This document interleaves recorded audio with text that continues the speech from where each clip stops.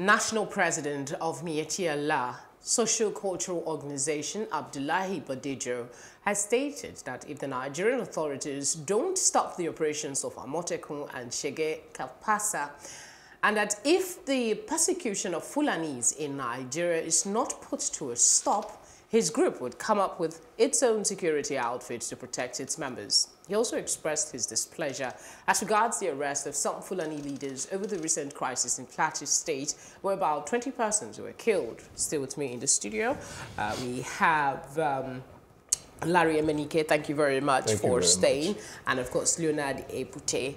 Pleasure to have you still with us. So, your thoughts. Let me start with you this time. It's interesting, right, when you hear people that, like I was mentioning off-air, people that are clearly prime beneficiaries of the Nigerian project issue threats that are inconsistent with that project like this.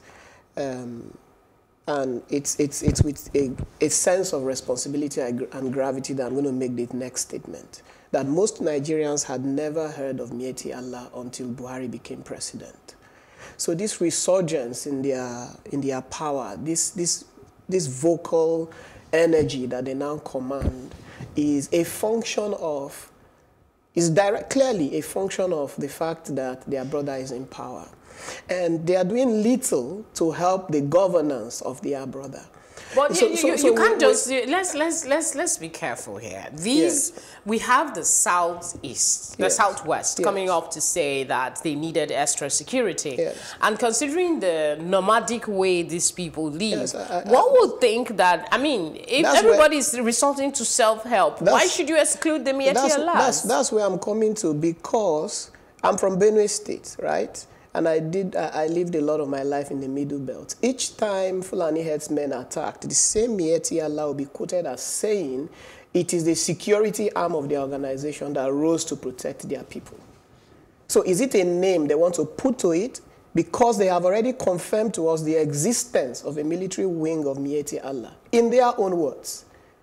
So what new thing do they want to do? Secondly, comparing Amotekun to... Amotekun is for the protection of a region, not a tribe in that region. If you come to southwest Nigeria, I am an Idoma person, I'm here in the southwest. If Amotekun is operating, it's like an estate security that we all have in Lagos. The security will be for everybody in this area, irrespective of tribe. But when you come up with utterances that seem to suggest that your tribe is going to now control the security outfit dedicated to protecting that tribe, we are not comparing, you are not saying the same thing. You're just, in some sense, saying you want to go openly lawless, because we already know that the organization is borderline rogue at the moment, in my opinion. Okay, I'll still start with your initial reaction when you saw the story. Is it a fair position to take? Because we know that even the North, even though there is no legal structure as we're having with Amotekun, there are moves to try and create their own security outfit. The Southeast is also considering it. Miyetti Allah, though not a region, you know, they have quite a population. I think it's just, if I might take some certain things from what he said, I think somebody is trying to put up some certain things that I don't know whether it's going to impact negatively or positively, to us as a people or as a nation. One, you talked about Amotekun, the references they made, and the Shege Casa or words, which is purely not an agenda, comprises of every other tribe within the North. And now somebody singly, is trying to put up another business, purely a business, a self-business, as you mentioned it, that because of this and that. Then it goes to show that some certain people wants to take up arms, against the nation. And I think this, by now, the security apparatus of this nation would have, moved to put a stop to this madness. Because so many pronouncements has come from this organization, especially when it hurts Nigerians most, especially when you hear about killings in Benue, in so many other places in the east and so many, and these guys will come out to make a pronouncement. As far as we are concerned, till date, nothing, no serious thing has been done by the government to checkmate their excesses. I don't know what he meant by he's going to start his own security, but I think if he's going to start from them, you know, you talked about the Southeast. No, the Southeast has not formed anything for this moment. These governors of the Southeast, you know, mooted an idea that they believe in the state police project of the federal government. Yeah, we're saying practically the same thing, because they came up after the Amotekun, other regions started saying, okay, we're going to consider this, even though there is no legal framework. Even the Amotekun is still in the pipeline. Nothing, I mean, aside from the public hearing, which brings me to my next question. Public hearing for the Amotekun bill. Miyetti said they were going to attend. I was trying to check through some of the news stories to see if they actually attended the public hearing, but I think a Muslim group attended the hearing. Their idea is to express their concern about Amotekun and to ensure that it is not just for a certain group of people, basically to make their contribution. Do you think that will amount to anything? Yeah, I think it's a great idea. I think it's a great idea. First of all, let's understand that in the southwest of Nigeria, the Muslim religion is the dominant religion. That's the blunt truth by population. They are more in number than the Christian. So there is no suggestion that Amotekun has a religious agenda. Secondly, any Fulani man that is living in the southwest of Nigeria and is law-abiding will be protected by the same security apparatus called Amotekun. Let's also understand the base for this. The premise is that the existing security structure has failed us. Basically. Protecting lives and properties is impossible for our existing security apparatus. And we as a people have a right to life. And the extension of that right is that we must do everything within our means to collectively protect our communities and our lives. And this is what is happening. It has always existed. There are village vigilantes. In the north, they are littered all over the north, even recognized and paid for by the governments in the north. So it is just that it is now, there is now a more wide-ranging focus to this, to say, why do it in Lagos State alone? Why don't we come together as a group and just have a bigger budget, a bigger pot, and collaborate even more? This is clearly a referendum on the policing in Nigeria. And to the extent that the policing remain as it is, any group that wants to protect their environment is free, should be free, must be free to do so within the boundaries of law. Okay, let me go to other aspects of the statement made by the chairman. First off, he talked about that if they are pushed to set up their own security outfit, nobody can control them because nobody knows how many Fulanis there are in Nigeria. He said, we are more than every tribe in this country. We are in every corner. He went on to say that should Nigeria break up, it wouldn't affect the Fulanis in any way. Cumulatively, does this bother you that the statement is coming from someone who should be exercising some sort of caution? This is pure recklessness, you know, and you know, it goes to support some certain narrative from some certain, you know, corners that is like the central government has some certain special interest on these people, and they are so favorable to whatever pronouncement they are making.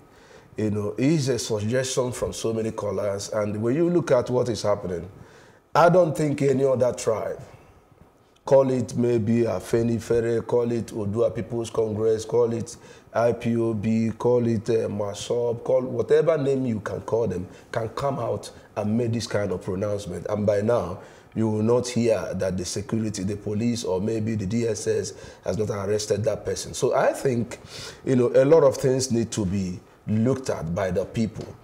And the sympathy these guys are enjoying from the central government, controlled by our president, is something that need to give everybody concern, because the boldness of which they always approach issues, as far as I'm concerned, is unacceptable. by every ramification, by every standard, by every consideration. And they continue to make those reckless, pronouncements, and nobody's doing anything. One, you are talking about Miyetti Allah. This is purely cattle rearers, herdsmen. And you are telling me as an Igbo man, that you have a population that you everywhere. Are you everywhere more than Igbos? So these are things that sometimes people, say that some of us will find it so childish. I think that man is excited. And his excitement is basically because he has a very big support from the center or from the higher authorities. If not, I don't think some of these reckless pronouncements coming from Miyetti Allah. Who is Miyetti Allah? You talk about Fulanis. No. Sometimes when they talk and you want to put it up to mean all Fulanis, so certain people always we certainly say know no. that there are a certain group of people that doesn't reflect. Yeah, so it doesn't reflect that all these pronouncements are coming from all the Fulani. So we must be careful. This takes me to another aspect of a concern that he expressed. He felt that his people are hated. That they are hated because they want to, there are people who are, what's his language now? He says that they are blessed people who are managing themselves, but they are hated by Nigerians who do not want to take their eyes off them. Is there a way?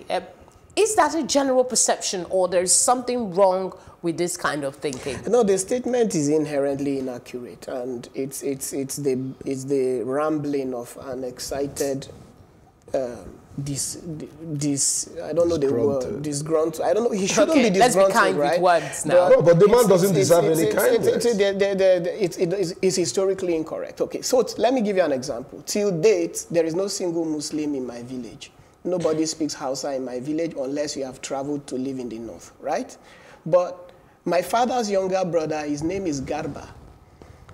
Another one is called Anebi. They were named after Fulani people who settled in our community and were friends with my grandfather. They lived there for years.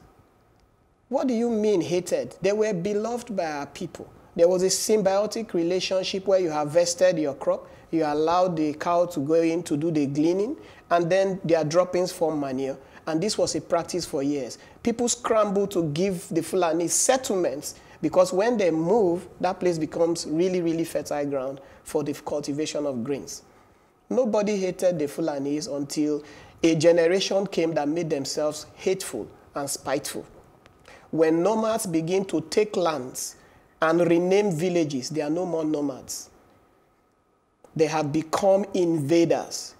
And we need to name them. And I speak, you see, a majority of the Fulani population in Nigeria are brilliant people. I grew up in the north. I have a lot of them as friends. We have these conversations, and we are on the same side of the divide. For their sakes, I would like to make a pronouncement that, please speak out. When these guys wake up with this momentary madness and say some of these things, you well-meaning people that know me, that I know you, that are great proponents of the Nigerian dream, please speak out and the press people, give those people more voices, Fulani voices. If there was a Fulani person on this table today, we would have been saying exactly the same things. Okay, this is the situation we are in. We allow negativities to resound, while the majority, the consensus argument that is more positive, more progressive, isn't given sufficient voice. All right, let's look at the reactions that has come up on this matter. The Pan-Yoruba socio-political group, Afenifere, the spokesman, has come up to say that there is need to examine the stability of the leadership of Miyetti Allah. I think that goes to show what I wanted to, the input I made just a few seconds, back. Because one, sometimes you look at people, just like he rightly said, the coverage being given to these guys. When he used the word, he said we should be careful with words. When you see a man that continuously, almost beat this embers of division, of hatred, among his people and is creating some certain things that we never expect, even regardless of the current situation we are facing, the security challenges. I think it's rather unfortunate. And I think the statement, coming from, I think you said Afenifere, right? Yes. For me, it's very correct because, one, people need to stand up and take away the voice given to this character. This character needs no respect. This character needs to be checkmated by the authorities. I'm talking about the DSS, that are always quick to take some certain actions. I'm talking about the police.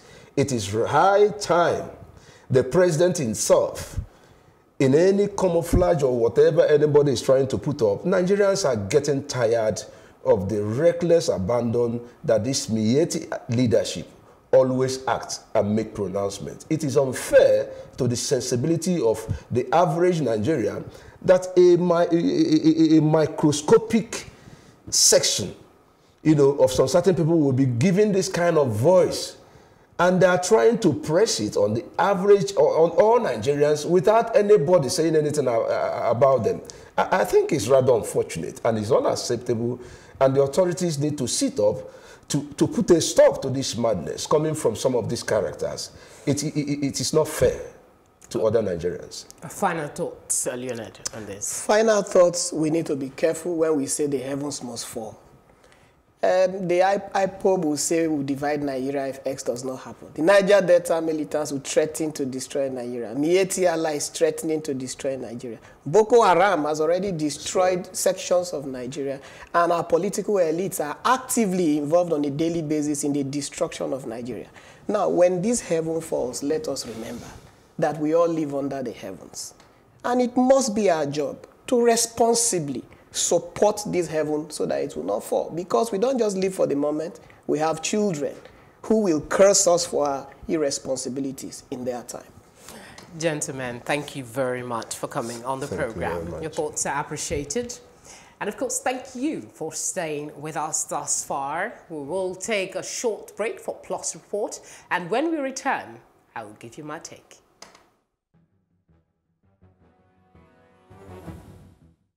The Christian Association of Nigeria, CAN, has called on President Muhammadu Buhari to carry all Nigerians along irrespective of tribe and religion. The CAN Vice President, Caleb Akima, spoke to Plus TV Africa in Abuja at a reception organized for victims of the ongoing insurgency in the Northeast.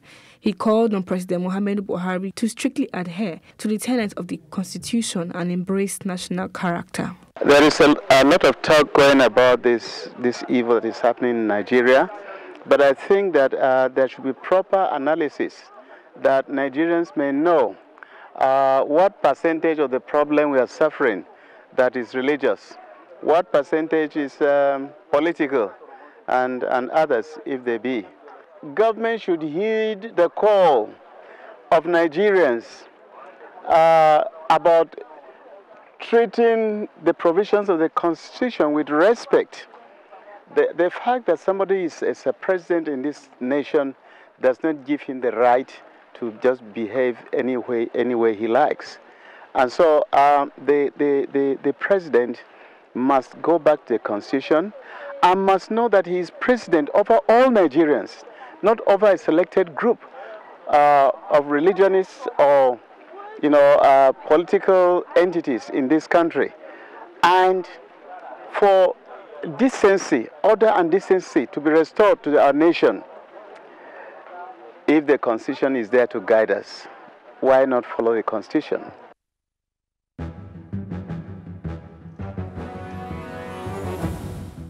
To say the situation in Edo State APC is appalling is to put it mildly. I worry about the effects of this fight on the good people of the state and the terrible precedents being set by the two key leaders there. The onus now lies with the national leadership of the party to sit up and address this matter before it escalates even further. And that's my take tonight. Thank you for your time with us in the program. It returns same time tomorrow. Meanwhile, to find us on social media at Plus TV Africa to share your thoughts and issues raised here. Until I see you again, please be well.